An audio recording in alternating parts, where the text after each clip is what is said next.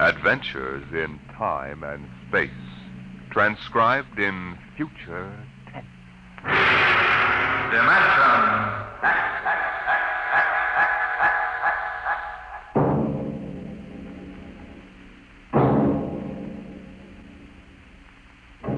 Can you predict what will come in 100 years? Or in 10? Or in the next minute? Can you see beyond the known dimensions of time and space into the unknown dimension X? Today we tell you a story of America's largest city, a story that began in the bustling city room of a New York metropolitan jail.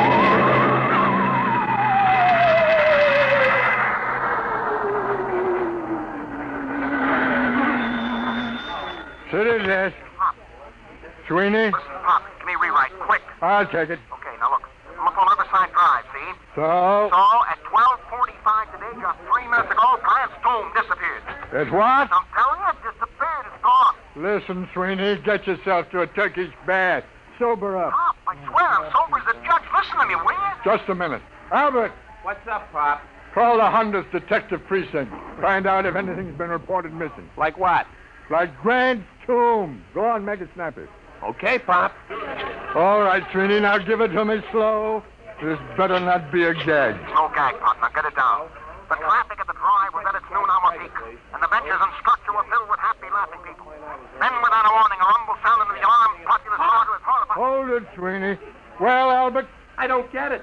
They say that Grant's tomb is gone. Okay, call composing. Tell them to hold everything for an extra. Clear out page 1. Get going. Okay, Sweeney, now. The heck with the words, give me the garbage. What happened? Nobody knows. There are half a dozen police cars around here staring at the place where Grant's tomb was. I was about a block away. I heard screams. I came running. It was gone. Vanished. How many dead? Nobody knows if anybody is dead. We'll find out. How can I find out when everybody that was sitting on the steps and all disappeared? What? It's gone. No bodies? No tomb, Pop. No tomb. Okay, you hoof it back up there and get stories from some witnesses. Now call me back. Albert, Yes, Pop. get Columbia University on the phone, get a statement. Right. Research. Yes, sir. Grab an encyclopedia, see if anything like this ever happened before. Hey, Walters, Yeah, Pop. call the army, find out about secret weapons. Hello, composing. This is Pop Atterby on the city desk. Start setting up an extra. I want to hit the street in 20 minutes. Second extra in an hour with pictures. Okay, what are you waiting for? Get 'em rolling.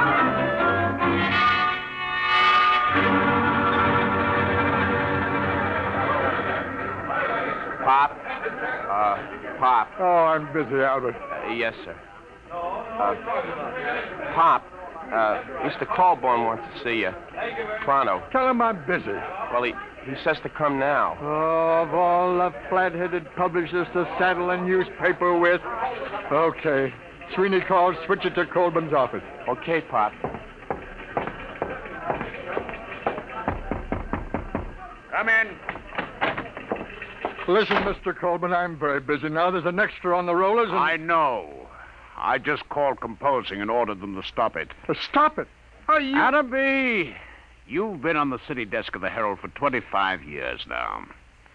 Since when do you waste thousands of dollars on an April Fool issue? April Fool. Listen, Grant's tomb is missing.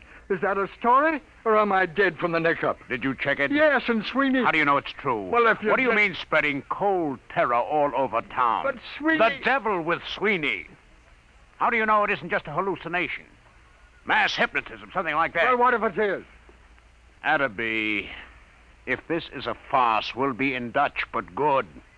Civil suits, criminal action. We're the only paper in town on the streets with an extra. The other editors don't believe this story for one instant. It takes guts to run a paper. Well, if that's what it takes, you've got too many. You took the authority for this without even trying to find me and get an okay. Your father-in-law knew a story has to run while it's hot. All right. You ran this while it was so hot, our first 10 papers drove the city into a panic. How do we know this whole thing isn't a big... Hello. Now there's Corborn. Yes, he's here. It what? Oh, well, that's fine. That's fine and dandy. You're fired. What? It's your star reporter, Mr. Sweeney. formerly of the Herald. Formally? Give me that phone. Hello, Sweeney. Pop, Did you get the pictures? How are things up Pop, there? Pop, I'll need more witnesses. Pop. Hey, what? It's back. Fine. What did you say? It's back. Grant's tomb is back. I'm sorry. You're sorry. All right, golden boy. Now give it to me slow. Make it sound intelligent. It just reappeared, that's all. What about the people who were inside? All back. Don't remember a thing. It's just like it never happened at all. It's a miracle. Some miracle. We got an extra on the streets with 28 types screaming that Grant's tomb has vanished, and you calmly call me up to tell me that it's back. But it was gone. I tell you, Pop. Sweeney, What? do me a favor, will you? Yeah, what? Drop dead. Well, Atterby? Guess we run a retraction. Just doesn't make sense. 12 police cars saw it. We've got statements from witnesses. I told you it was hysteria. Look at the man from Mars broadcast that Orson Welles did. 1,000 people will swear they saw the monsters. Oh, I don't know. I'm all confused. Well, let's look at it this way, Atterby. Maybe you've had enough. Enough what? You've been on the city desk 25 years now. That makes you, 55? 54. What are you driving at, Mr. Colby? I mean, maybe you ought to retire. Retire? We need new people, new ideas. I've been thinking about it for some time now. With Social Security, you'd get... About $20. Fine. Now, you listen. I brought this paper into the world, and it's going to take me out. I was on that city desk before you ever heard of a stick of type. Then you come along and marry a publisher's daughter. That's enough. I made a mistake, okay. Anybody can make a mistake. I still think there's something in this story. Sweeney's been around too long to blow one like this. Even when he's drunk, he's a better newspaper man than most. I'm sorry. Effective today, you're relieved as city editor. Sanford will take over. Sanford? Why, he's green as grass. If you want to stay on in some minor job... Such as... Well, how about science editor? Science editor. You could have the office right next to mine. It'll pay the rent. Well? Oh, I don't know. I don't know what I'll do. I've been on the city desk so long. Well, maybe it's too much excitement for a man your age. Stop writing me off, will you? I'm sick. I'm 54. And a man at 54... Is no longer a boy. Oh, I don't know. Maybe I am losing my grip. Gotta go somewhere and think it over. All right, Atterby. Take your time. I'll be across the street at Burley's bar if you need me. I'll let you know before the bulldog hits the streets.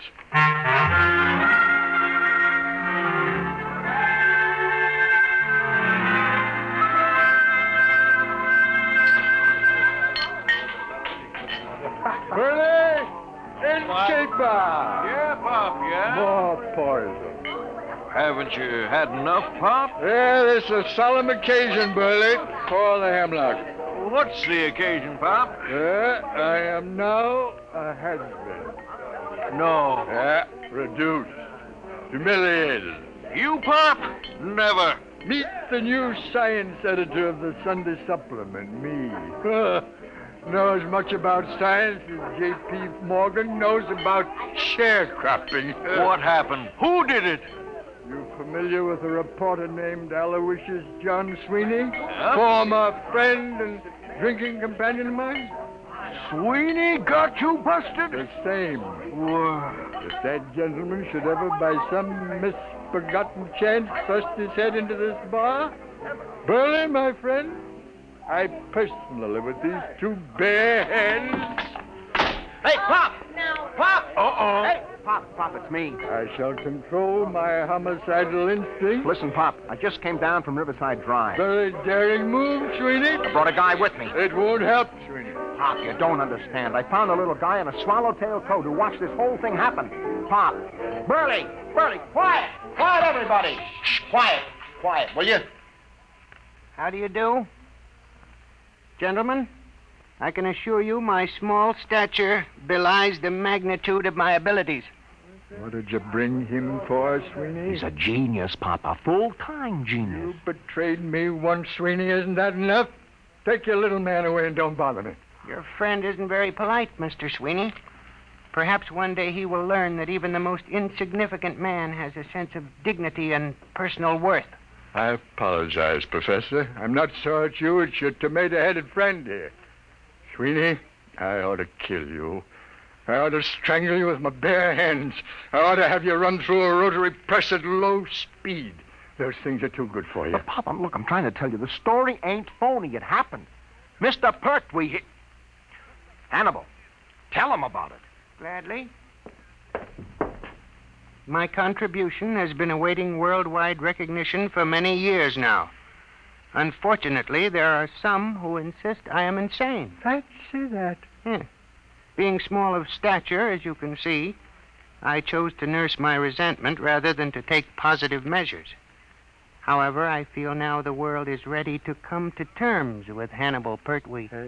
Can you or can you not explain this Grant's tomb business? Naturally. It can all be explained quite simply in terms of the Pertwee system of infinite acceleration and transportational facilitation as applied to freightage.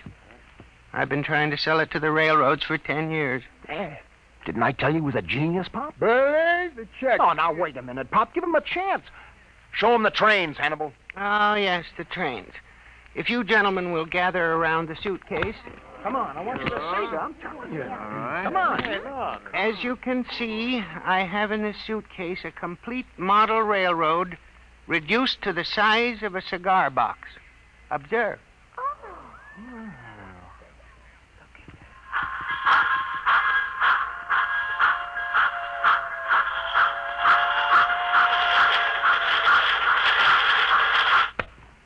That's enough, I think. They run.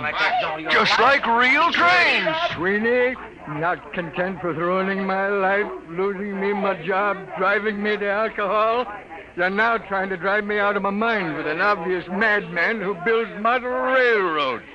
Here's the money, Burley. Keep the change. Oh, but, Pop, look. Goodbye, gentlemen. Pop, you're not even giving him a chance. Out of my way. Listen, Pop, please. Out of my way.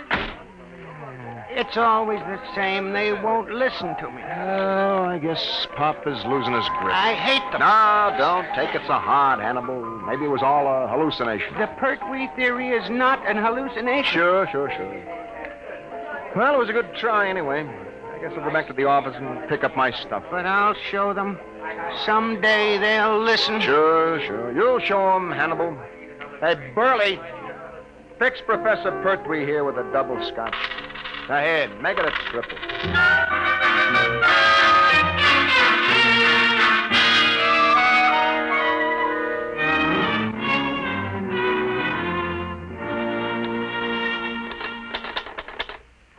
The newest use of the isotope will enable medical experts to trace with accuracy the growth of Oh, nuts. Maybe it's better to be unemployed. Science editor speaking. Pop? Yeah. Sweeney, listen, I got a story. I thought Colburn canned you. Can't fire me. Listen, you know Burley's bar? Does DiMaggio know Yankee Stadium? What about Burley's bar? It's gone. Oh, sweet. On the level, Pop, just a few seconds ago. Take a look at the window. Sweeney, I warn you. Take a look. Okay, Sweeney, hang on. Albert? Yes, Pop? Do me a favor. Stick your head out of that window and tell me if anything unusual is going on at Burley's corner. Okay, Pop. Holy jumping catfish! Huh? It's gone! Come here and look! Well, I'll be a monkey. Where's Colburn? He went to a polo match out on Long Island. Who's on the city desk? Young Stan? Come on. That's a city desk, Sanford. Okay, I'll give it to rewrite. Just a second. City desk. What? Are you nuts? What? Everybody listen to this, will you? It's Martinson down at 34th Street. He says the Empire State Building has disappeared. Can you feature that? What are you going to do about it? Do? Am I supposed to do something? He's gone nuts. Give me that phone. Hey, let Give me that phone. Hello, Marty. This is Pop. Pop, what are you doing on there? Never mind what happened. Well, I'm down at the precinct. 5 minutes cop staggered in. It's gone, he says. What's gone, they say? The Empire State, he says. Well, I figured I better call. Okay, get down there and get the details. In case you need to convince a Burley's bar went just before you call. Holy mackerel, what a catastrophe that is. Okay, Pop, I'll call you. Look at the skyline. The Empire State isn't there. No. Don't get panicky. Don't get panicky. It may come back just like Grant's tomb. Okay, Pop. You'll take over, won't you? I'm kind of shaky. Will I? I'll show you fledglings how to run a newspaper together. Wallace?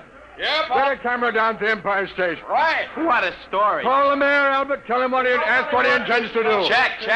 Where's the research department? Right here, sir. Columbia University says it's mass hypnotism. Tell him to... No. Dress it up and shoot it down. Yes, sir. Research? Wait a minute. Yes, sir. Find out how many people are usually in the Empire State. Yes, sir. No, don't try to call the Empire State to find out. No. No, it isn't there. City desk. Shoot. Frank Walter, listen. I'm dead sober, see? Yeah, the garbage, Frankie, the garbage. Remember, I'm sober. S is in sober, O is in sober. Come on, what happened? Help me, Pop. Penn Station just disappeared. Vanished. Thin air. Jumping turtles, the people too? People trained the works.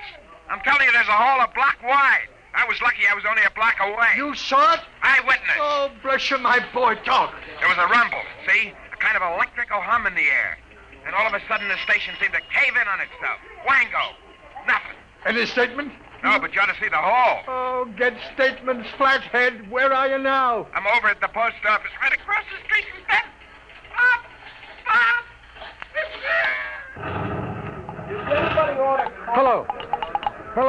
Hello, Frankie.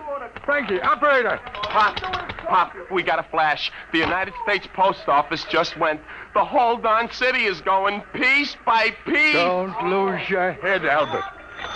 Hello. This is the composing room about that Empire State Building story. Still, it's old news. We've just lost Penn Station and the post office. Get out a new banner head. New York City vanishing. What about copy? You don't need copy for a story like this. Tell the linotype operators to use their imagination. Albert! Pop? Anything else missing? Chrysler Building, maybe? Nothing yet, Pop. Oh.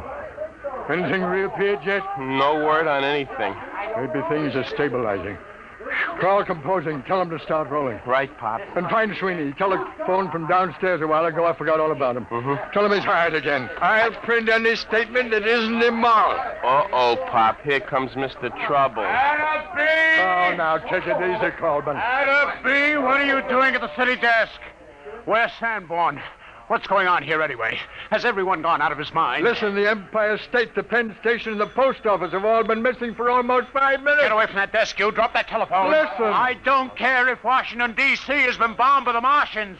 I want you out of this office in 2 minutes. Albert, cast those extras. Pop, you get out, you're fired. Oh, you're not being reasonable. I'm not interested in the other papers. Just get out of here before I go stark raving mad.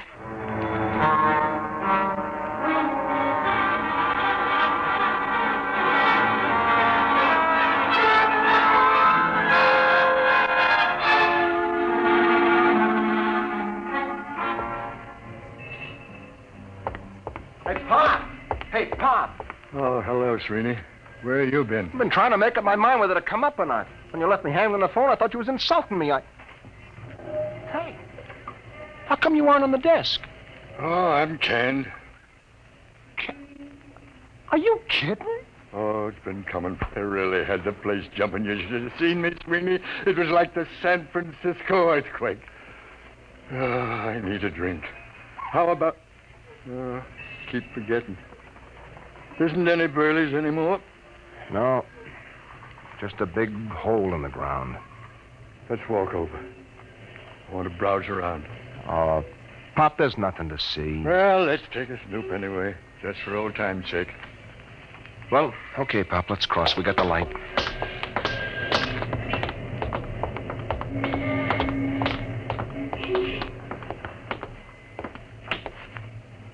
Well, will you look at that? Who'd ever thought that less than 10 minutes ago there was a building here? Yeah. Let's climb down and have a look, Sweeney. Well, what for, Pop? It's getting dark, you know. We'll break our necks. Sweeney, where's your old reporter spirit? Come on. Well, okay, but I don't see what you expect to... Ooh, my ankle. Easy, easy.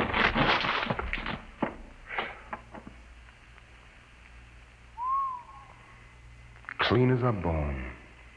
Well, let's walk around a bit.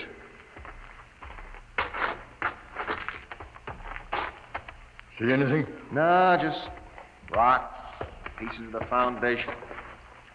I'll bet you that... Pop, wait a minute. What? Will you look at this? So small, I almost missed it. Well, I'll be a son of a... A perfect scale model of Burley's. Less than 4 inches tall. What do you suppose this is doing here? I don't know. Can I help you, gentlemen? Pertwee. What are you doing down here? I'm looking for my model. Thank you for finding it. Oh, this is yours, is it? Certainly. Now, if you'll be kind enough to hand it to me, I'll just put it back in my suitcase. You better give it to him, Pop. All right. Thank you. There we are. Thank you, gentlemen. I thought you just went in for model trains. I have always been preoccupied with tiny things, but lately I've been branching out. Well, I really must be going. Thank you very much. He's as loony as a bat. The geniuses are all crazy. I read it in a book. Sweeney, did you get a look in that suitcase? Hmm? Sure, I seen in it when he opened it in the bar this morning. I mean just now. Oh, why? This morning when he opened his suitcase, he had a little round tube and a set of model trains in it. Nothing else. So? This time he had 3 other models. So what? Nothing. Except they happened to be models of the Empire State, Penn Station, and the United States Post Office.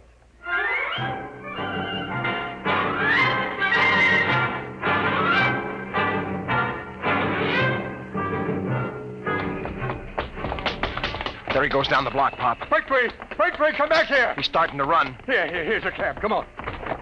What to, Mac? Catch up with that little guy running down on the block. Make it fast. Okay, Mac.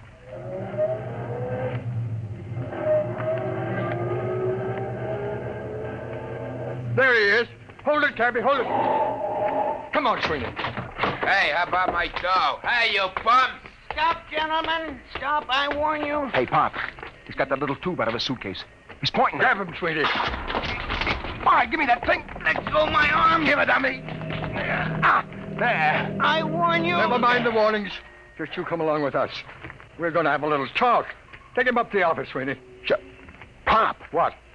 Where's the taxi? What? The taxi. If you look at the curb, you'll find your taxi. Jumping saints. Pop, look at it. Now, gentlemen, perhaps the world will believe in the validity of the Pertwee system of infinite acceleration.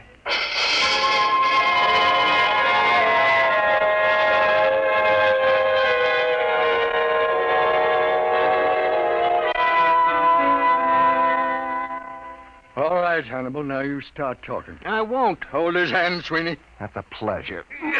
Well, Hannibal? Let me out of this office. Talk. Never. Sweeney, where's the tube? It's right here, Pop. Now, Hannibal, I give you 5 seconds to talk, after which I'm turning this tube on you for a taste of your own medicine. Now, think it over. 1, 2, No. 3, I hate them. Why should I save them? 4. All right. Put it away, please. That's better. Now, how did you do it? Many years ago, Einstein posed the theory that if an object were sufficiently accelerated, it would gradually flatten out and eventually disappear altogether. Working on this approach, I evolved a method of accelerating the atoms within the molecules, setting an object spinning in 4 rather than 3 dimensions.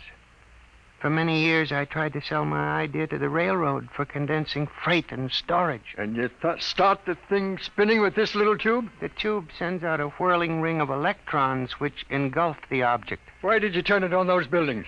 I was driven to it. Only something dramatic could shock the world into realizing my greatness. But you'll restore them. You brought back Grant's tomb. I can restore them, yes. Not can, Hannibal. Will. On one condition. Well? That your paper give me full credit for my scientific achievement. Front page, pictures, a complete story. It's a deal. Wait a minute, Pop. We don't even work for this paper anymore, remember? Well, we'll take care of that little matter, Sweeney. Mr. Coleman, this is Pop Atterby. You've just rehired me. Now, if you'd care to step down the hall into my new office, I think I can show you something make your hair stand on end. I have 3 missing buildings in my desk drawer. Well? He's on fire. Says he's coming down here to have me committed to an institution. Fine. All right, Atterby, all right. What's going on here? I fired you. I ordered you off these premises. If this is a joke, Well, Mr. Coleman, you see these models? What about them?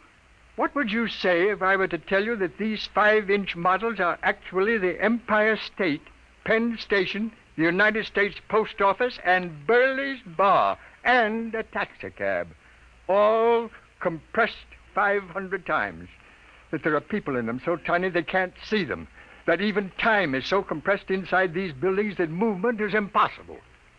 This is insanity. Who is this man? Sit down, Coleman. The show hasn't even started yet. Sweeney, put the taxicab out in the middle of the floor. Okay, Pop. Now, stand back. Hannibal, here's the tube. Now do your stuff. Stand back. Now. Good Lord. I don't believe it. It's getting bigger. I reversed the polarity of the spin very gradually. What's the idea of blocking traffic, you lousy bum? Hey, where am I? Hey, what happened? How did my cab get in this office? Take it easy, George. What is this? Who are you? Hey, ain't you the fare that skipped out on me? Hey, what is this, a bug house? Well, Mr. Coleman? I don't understand. But you do believe. Well, yes, I saw it right before my eyes. Okay, well, then here's the deal. You give our boy Hannibal a front-page spread with pictures. He'll take these other buildings back to the original sites and restore them just like they were, with our cameras getting exclusive shots. Now, is it a bargain? Is it a bargain? I may not be the best newspaper man in the world, but this is the biggest thing since Noah's Ark. You're rehired as city editor at your old salary. My old salary? All right, plus a 500 bonus. Ah, there's a deal. Sweeney, call composing. Tell them to double the size of the front page. Have them hold it for a red banner full-page headline. Got that? Right. Hello, Albert. This is Pop. Listen, I want all photographers up in my office right away. Call research. Tell that girl to have Columbia send a battery of big shots over to the former site of Penn Station. Copy, Mac. Copy, boy! Hey, Mac. I'm busy, George. Sweeney, what's the word? What messed up? All right. What is it? All I want to know is, how do I get my hack out of this office?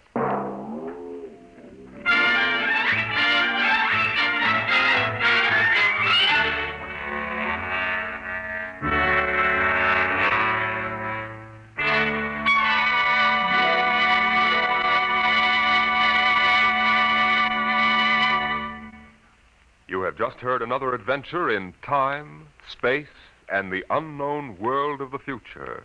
The world of... Dimension X.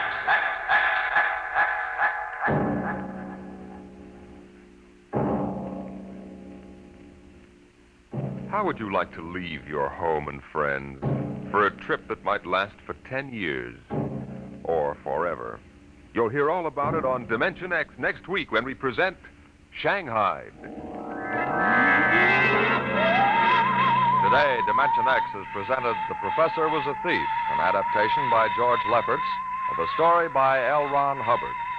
Featured in the cast were Arthur Maitland as Pop, John Larkin as Sweeney, and John Gibson as the Professor. Your host was Norman Rose. Music by Bert Berman, engineer Bill Chambers. Dimension X is produced by William Welch and directed by Edward King.